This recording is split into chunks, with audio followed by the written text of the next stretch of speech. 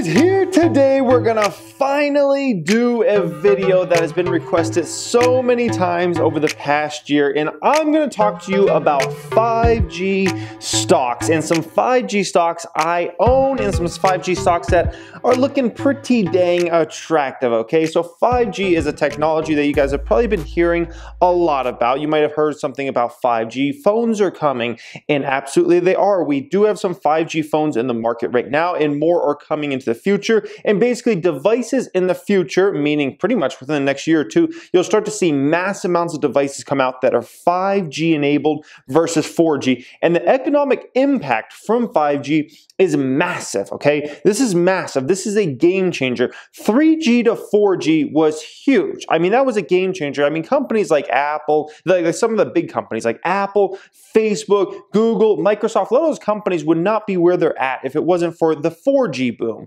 Going from 3G to 4G was massive. And then you can think about just a ton of smaller companies that have benefited big time from the move from 3G to 4G. And for a lot of you guys that went through that move, I mean, 3G phones were like super slow and it was just like not a great experience. Then all of a sudden 4G comes out and it was like, you know, night and day. And needless to say, 5G is a whole game-changing shift, and the economic impact from 5G is going to be massive, okay? So in this video here today, I want to get across 2 points, okay? One is we're going to talk about 4 stocks that I think should benefit huge from 5G. 4 stocks that should see their revenues go up quite dramatically over the coming years, their profits go up quite dramatically, and their stock prices go up quite dramatically, in my opinion, and how these stocks are going to do that. And I didn't want to just include all stocks I own, so 2 of these stocks I'm actually invested in that I'm sharing with you here today, and 2 of these stocks I'm sharing with you here today, I absolutely have no investments in those 2 companies as of right now. So I hope you guys enjoy this video. As always, smash the thumbs up button if you've been looking forward to a video like this. I hope you guys get a ton of value out of it. Smashing that thumbs up button, that's the way you can pay me and let me know that you enjoyed a video like this, all right? So with that being said, guys, let's get into the stock number 1 of 4. In my opinion, this is a stock that should come to your mind right away if you're thinking about 5G and companies that will benefit huge from 5G. Those stocks that, my goodness, they're just going to benefit in a big way. Qualcomm. Ticker symbol on this one is QCOM, okay? QCOM. Good old Qualcomm. It's a $63 stock here today. This is the first one of these 4 stocks. Now, to just give you some, you know, base reference around like how big this company is, it's got a $72 billion market cap on it. So a pretty big company, but not a gigantic corporation, I guess you can say, but definitely a very big semiconductor company. They benefited big time from the move to mobile devices. P ratio under 18 on the stock. Big dividend yield on this one, about a 4% dividend yield. So there's definitely nothing to, you know, brush to the side. That is a very, very, very nice dividend yield on this one. Obviously, if you're looking at the 52-week range, it's definitely much closer to the 52-week low than the 52-week high. Obviously, we just pretty much had a stock market crash, needless to say. So that has definitely brought down the valuation of Qualcomm, along with pretty much every stock out there, quite dramatically, okay? Now, when it comes to Qualcomm, they're leading technology and intellectual property, not just in what they're doing with 4G, but 5G as well. The management team believes they have the best products roadmap in the company's history, okay? In the company's history, and I believe there's that they're telling the truth when they say something like that, okay? Now, this is not just another handset upgrade, and I think that's very important for a lot of folks to understand, okay? We're talking about a 10x decrease in end-to-end latency. We're talking about a 100x higher traffic capacity. We're not talking about this is just like some old little change, or devices are just going to be a little faster, or things are just, no. This is massive, okay?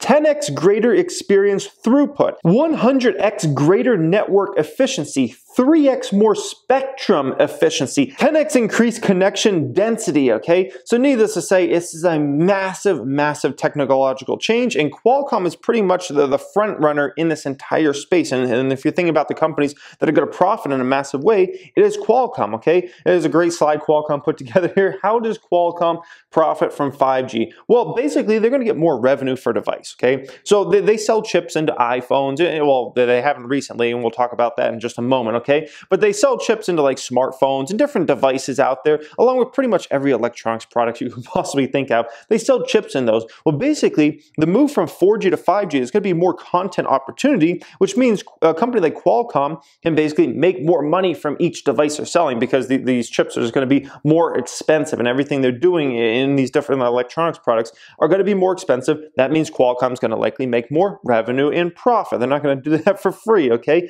And on top of that, there's a huge opportunity in front of the company to expand into a ton of different industries that the company has very rarely participated in the past because of the 5G boom. They mentioned automotive as being the first big industry disrupted by this whole 5G boom we're about to go on, okay? Telematics, in-car connectivity, infotainment, ADAS, and they're talking about after that, then we'll see manufacturing, retail, healthcare, energy, logistics, obviously gaming. I mean, gaming is pretty obvious, is going to benefit huge from the 5G boom, because if you think about gaming, especially on mobile devices, there's only so much you can do right now. But if you're talking about 5G, no lag time, things like that, I mean, that's just it's a whole different experience there. So needless to say, there's a massive opportunity for the company to expand, not just in current devices in terms of content, but future products as well. Basically, the total addressable market is going from about 65 billion for Qualcomm to about 100 billion, just like a 3-year span. So that is a huge, huge opportunity in front of the company if you're talking about a total addressable market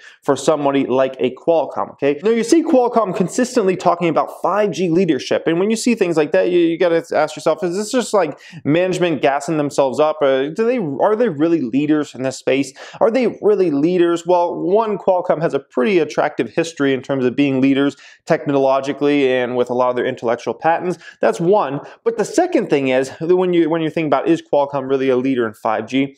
You got to look at what's going on in the space.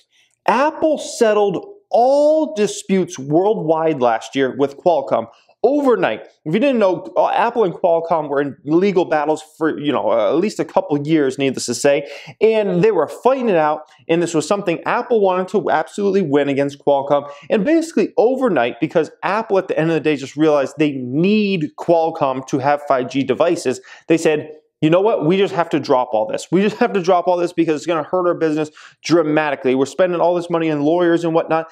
And at the end of the day, the 5G boom is getting ready to take off. And if we don't have Qualcomm there by our side, we're not going to take off with it. It is too big of a risk to Apple's business model for Apple to be in a position where, let's say, all the other biggest, smartphone manufacturers all have tons of 5G devices out there by, let's say, 2021, and Apple still doesn't have one out. That's too big of a risk. So Apple just settled all disputes worldwide with Qualcomm, which tells you a lot about what Qualcomm has going on for Apple to just say, lay down and be like, okay, you know what? We're going to settle all this.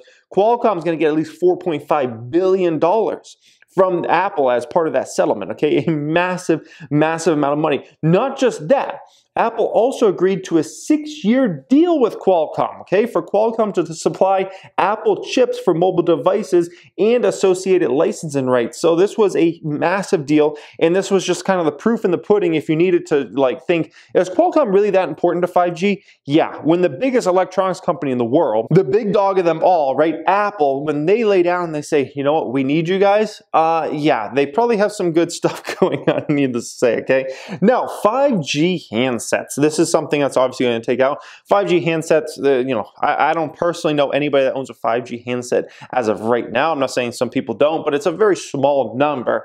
But I can tell you what, in 2021 and 2022, it's going to go from a very small number to a very big number very quickly. These are the numbers Qualcomm has projected for 5G handsets out there. I would bet you within the next year or two, you're going to know a lot of people around you, friends and family, that have 5G, either iPhones or 5G smartphones of some kind out there, okay? Now, if we think about Qualcomm, there were some massive things that have been working against Qualcomm. One is the whole Apple deal. Basically, Apple hasn't been a customer of theirs the past year. They've been, or past year or two, they've been fighting in court. All that's cleared up now. It's all in the past. It's all in the past. That's just got cleared up pretty much overnight last year, and boom, it's upward and onward there, needless to say. So that got cleared up. Huawei, that was a huge drag on their business this past year. Needless to say, the U.S. government obviously, had blocked Huawei. They were a huge, basically Qualcomm was a huge customer of Huawei, and now that whole deal has been lapped. So needless to say, that's not going to hurt Qualcomm's numbers nearly as bad.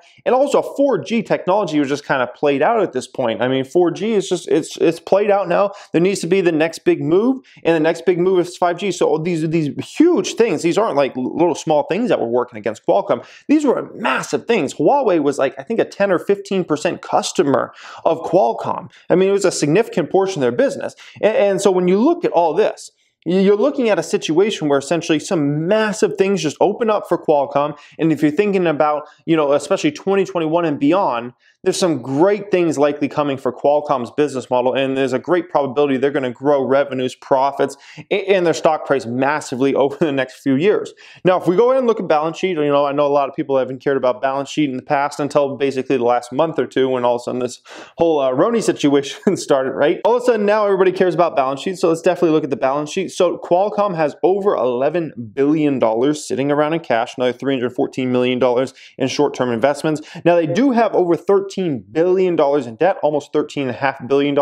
So I would give Qualcomm an okay balance sheet. It's certainly not my favorite balance sheet in the world, but it's certainly not the worst balance sheet or anywhere remotely close to the worst balance sheet. They do have a lot of cash around, but they do have a significant debt portion as well, okay? So I would give them like an okay balance sheet. Now, the only thing I kind of don't like about Qualcomm is they've spent $26 billion over the past 3 years or so on stock repurchases. $26 billion.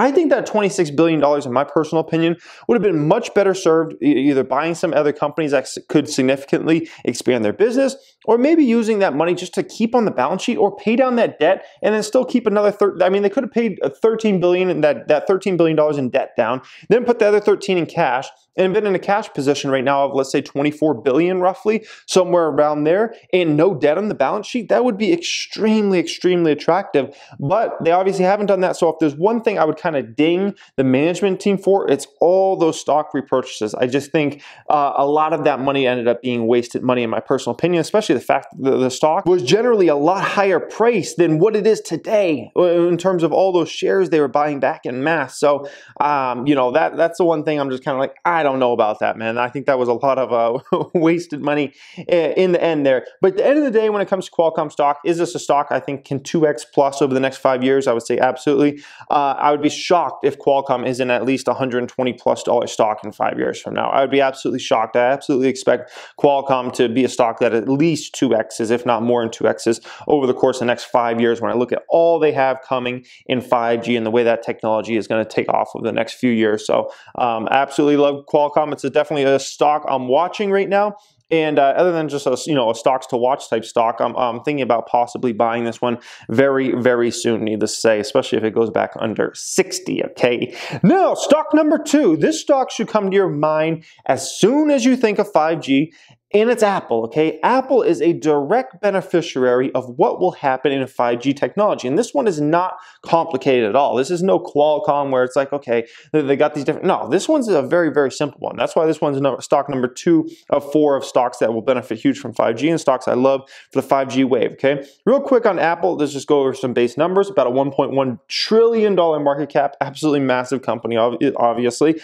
PE ratio on this one, 19.5. Dividend yield of about 1.25 on Apple stock.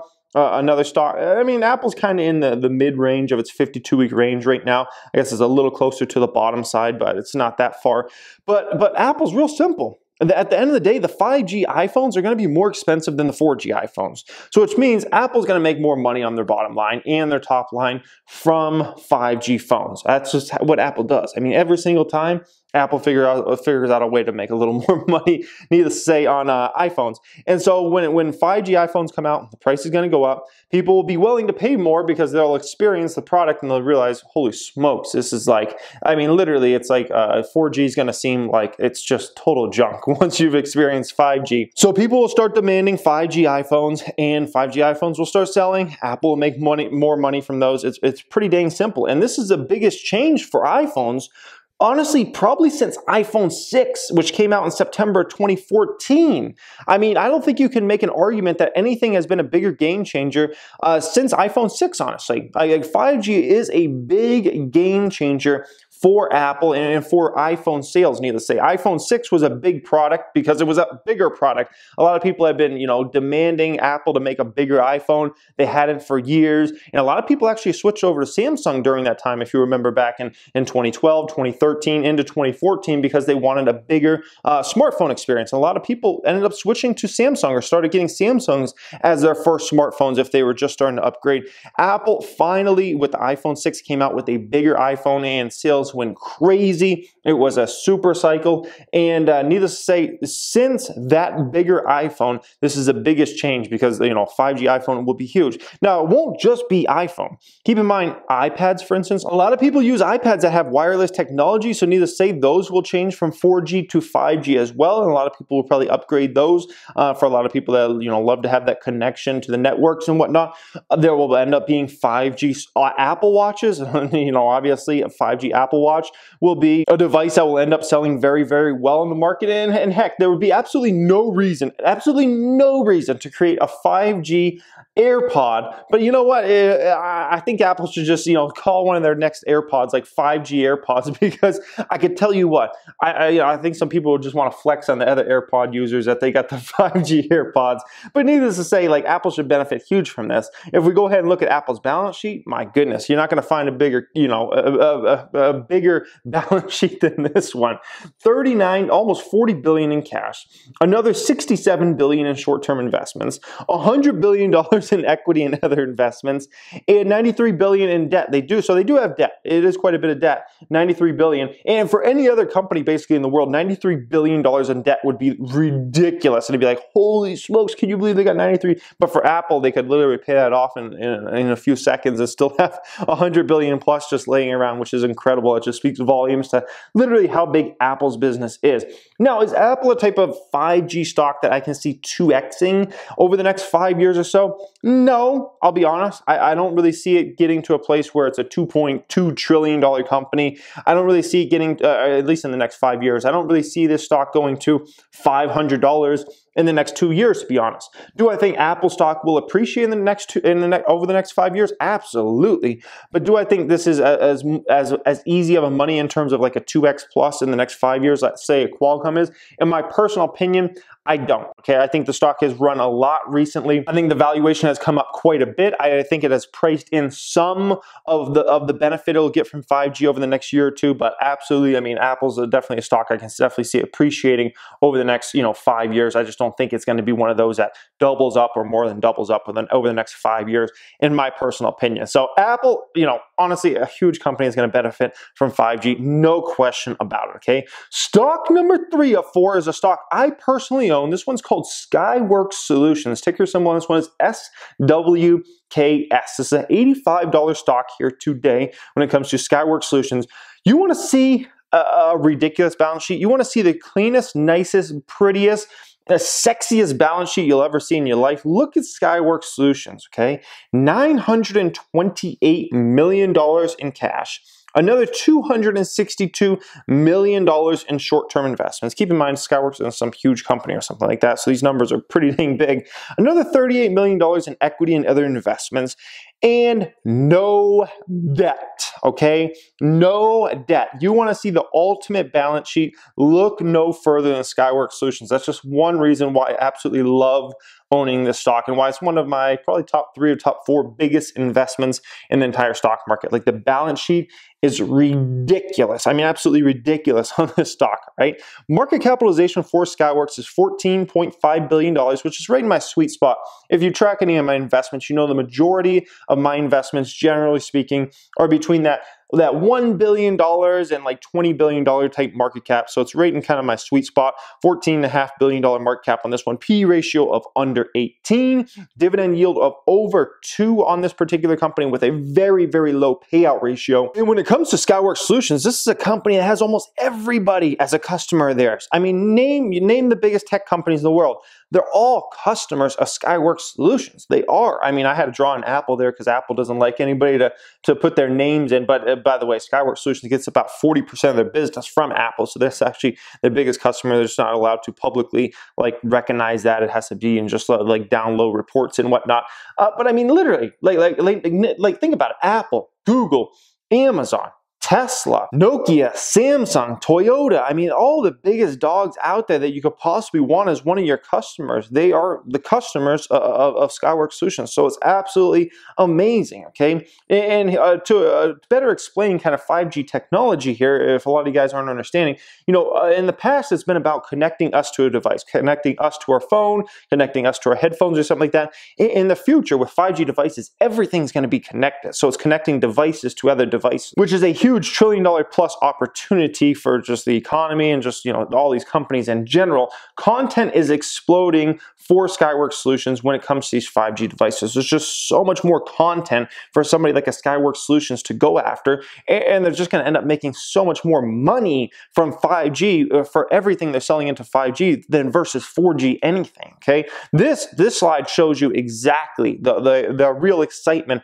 I have for a stock like this. Okay, so if you go back to 2G, the front end of value for somebody like a Skyworks Solutions to go after was maybe like $3.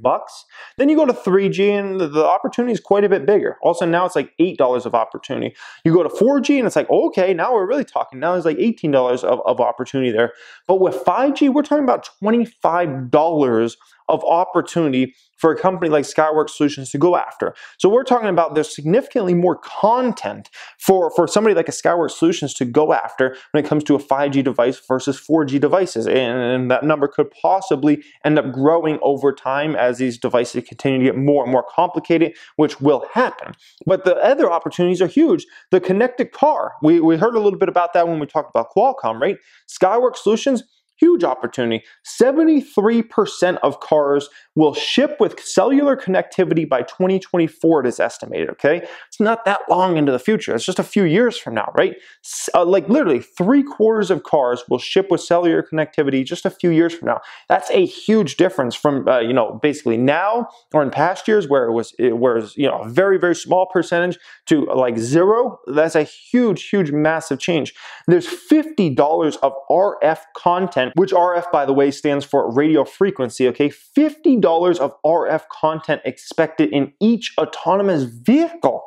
That's a massive opportunity, okay? A massive opportunity. It's not like we're talking just, it's a couple chips. No, we're talking about a lot of money up for grabs there, right? In terms of Skyworks Solutions, they're not just benefiting from end devices like let's say the iPhones in the future and different smartphones that will have 5G and cars with 5G. No, also the whole infrastructure build out, which is still going to take years to fully build out this infrastructure. They've started building this out over the past couple of years, but they need a lot more devices and a lot more places, needless to say, for the connections when it comes to 5G. And Skyworks is benefiting from the infrastructure build out as well. So think of it not just as a play on, all these devices getting out there and autonomous vehicles and all those sorts of things, but also think about it from the standpoint of infrastructure opportunity. The total addressable market for a company like Skyworks Solutions is growing massively. It's going from just, kind of smartphones, tablets, things like that, to the Internet of Things, to obviously automotive, to emerging industries. When you think about 5G factories of the future, when you think about artificial intelligence, when you think about a sector like healthcare that needs to change in a massive way and needs a lot more connectivity in the hospitals and things like that.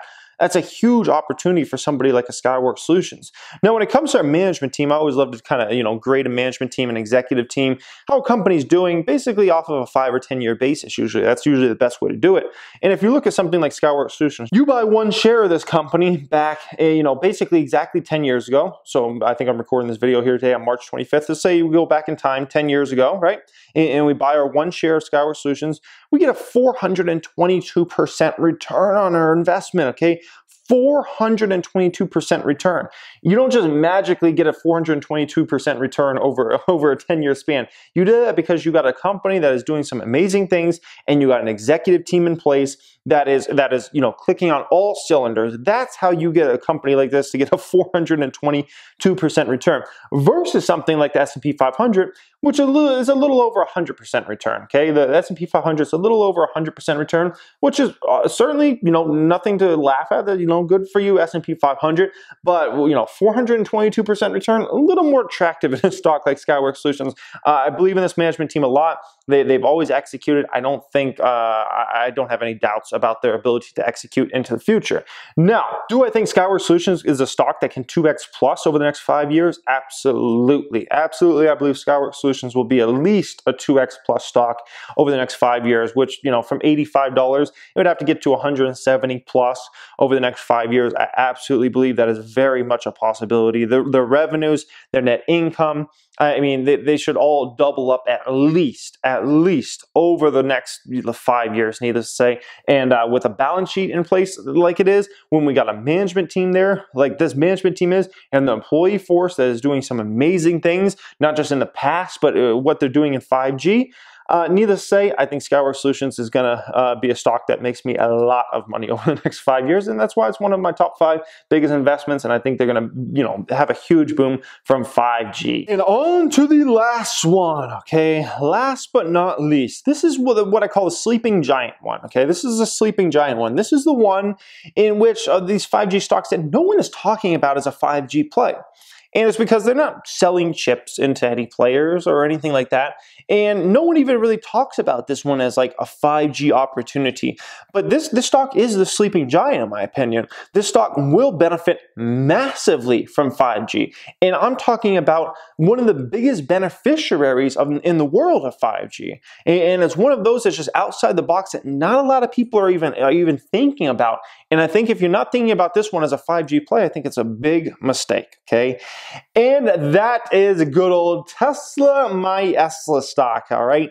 How is Tesla going to benefit huge from 5G? Well, I can tell you, Tesla is absolutely a huge beneficiary of 5G, okay? Absolutely huge. So if you think about what Tesla has in the market right now with their autopilot platform, an amazing platform. I own 2 Teslas. I own a Model X and I own a Model 3, okay? And I can tell you the autopilot feature in both of those is pretty dang cool. It can do about, let me say, about 90% of the driving for me. And if I'm going on a 30-minute drive somewhere, it can do, 25 minutes, if not more than 25 minutes of the driving. It does a pretty dang good job on autopilot. I will say that. It's more the very specific things I need to do, maybe make turns, maybe there's a stop sign there, stoplight, things like that. I have to actually control those. But the autopilot feature is amazing. And they're doing a lot further things that like full self-driving capabilities. And they're talking about even this year, they're going to launch basically where it can recognize traffic lights and stop signs, automatic driving on city streets. That is amazing, okay? That is all coming. But here's the thing. If we look at somebody like Kathy Wood over there at ARK Invest, she's a huge Tesla bull. They're a huge investor in Tesla stock, right? If you look at somebody like her, she's got a $15,000 price target on the stock by 2024, or in 2024, let's put it that way, okay? I think that number's a little crazy, I'll be honest. I mean, I know even our like more bearish cases like $7,000, even that's a little crazy in my opinion, okay? But needless to say, she has this huge price target. Why does she have this huge price target? And why is another reason that I'm super bullish on Tesla stock? Well, it is the autonomous vehicle opportunity, and it's the autonomous taxi networks. We should see autonomous taxi networks launch over the next, several years. And one of those players that has a huge opportunity in this space when it comes to autonomous taxi networks is Tesla. I can see a few different companies competing there. I think Tesla and Uber have the biggest opportunities there because of obviously Uber's brand name. They're working on a lot. And Tesla has a great brand name, and they're working on some things that are, really exciting as well with all the mileage. What Tesla is calculating, all the things that the artificial intelligence program is seeing, the mistakes the cars make in autopilot mode, things like that. So needless to say, autonomous taxi networks, massive opportunity for Tesla. This is one of the biggest opportunities for Tesla, other than obviously just selling mass amounts of electric vehicles over the coming years and getting to a place where they can produce 2 million, 3 million, 4 million, 5 million electric vehicles a year. Other than that, autonomous taxi networks is the next biggest opportunity, in my opinion, for Tesla. And so if you think about how fast do things need to react, they need to react instantaneously. There can be no lag time. There can be no 4G like spinning wheel, okay? Things need to happen fast. The kid runs in the street, right? That car needs to stop immediately, and it actually needs to kind of foresee that before it even happens, okay? And by the way, in this picture, do these people not like that kid, or like what is going on? Like no one was like, oh, let me run out there and maybe try to save the kid or something like that. No, let's just put our hands over it. Do they not like him? Like I'm kind of offended by just looking at that photo. I really don't think they like him, okay? But if you're thinking about driving down a busy highway, right? Everybody's going 50, 60, 70 miles per hour. And then you got some guy going 90 miles per hour in the fast lane, right? And you got some, great grandma over there in the slow lane driving 45. Everybody's going different speeds. Everybody's cutting in and out of lanes. It's craziness, right? It's absolute craziness. Well, when 5G technology takes off and these cars are on the 5G network, they're going to all be able to talk to each other. And this car is going to be able to talk to the other car essentially and say, I'm changing lanes over here. And the other car knows that before that move is even made. This car says, I'm slowing down because of XYZ reason. And this other car knows that. And so if we're thinking about a true fully autonomous taxi network and a network of cars over the next, let's say 5 or 10 years that start to get built out, in which the cars are able to talk to each other and make judgments way faster than a human could. 5G technology is something that absolutely is going to help enable that in a massive, massive way. These cars need to be able to talk to each other and know exactly what they are doing before they even do it. I think this is huge. And if we think about it, right? If we just look at some statistics, right? Traffic deaths in the USA have exceeded 40,000 for 3 straight years. That's deaths, okay? Never mind how many people get severely injured. So if you think about that, I mean, this is something that's not even talked about. We don't even blink our eyes to this. I mean, no one even talks about like the amount of fatalities that happen on highways across the world each day, in roads across the world each day. No one pays attention to this, and it's ridiculous. And so if we think about how are we going to do this, it's clearly not making human drivers better, because human drivers just suck, okay? We're just not built to drive big metal things around 75 miles per hour, because people do crazy stuff, things happen, and accidents end up happening. We need autonomous taxi networks if we're going to get this number down significantly. We need autonomous taxi networks. We need autonomous networks in general for vehicles to be able to talk to each other. I mean, the Roni situation, this is something that's killed 913 Americans, and we've shut down the entire country for this. We shut down the entire country. And it might end up, killing tens of thousands or hundreds of thousands, but we shut down the entire country for this. Keep in mind, every single year, tens of thousands of Americans are killed on roads, and people don't even blink an eye to this. This is something that has to change. This has to change, and it will change, and I think Tesla is going to be one of the companies that really pushes this forward. And another reason why I'm rooting for Tesla to succeed over time, okay? Now, if we look at Tesla, is this a stock that should 2x plus over the next 5 years? In my opinion, absolutely. I mean, it's certainly possible it could not, but I just don't foresee it. I mean, never mind just an autonomous taxi network and how 5G is going to help enable that, but you think about, obviously, electric vehicles in general, the dominant player there. You think about their energy business. I mean, needless to say that they're just a dominant company that should get a lot more dominant. So I hope you guys really enjoyed this video. As always, obviously, when it comes to 5G stocks and talking about stocks to buy or stocks to watch and whatnot, there's a ton of stocks we could have gone into. There are a lot of companies that are going to try to compete in 5G. I just wanted to mention the 4 stocks that kind of come to my mind when I think about actual investments I have or companies that I might invest in very soon that should likely see huge booms in their businesses because of 5G technology. But let me know if there's any other better 5G stocks down there in that comment section. I would love to hear from you guys, as always. If you have some secret stock that I don't know about, that maybe that's the one that's going to triple up, quadruple up, 5x their business because of the 5G boom, I would love to hear from you guys. As always, smash the thumbs up button if you enjoyed today's video. Thank you for watching. Have a great day.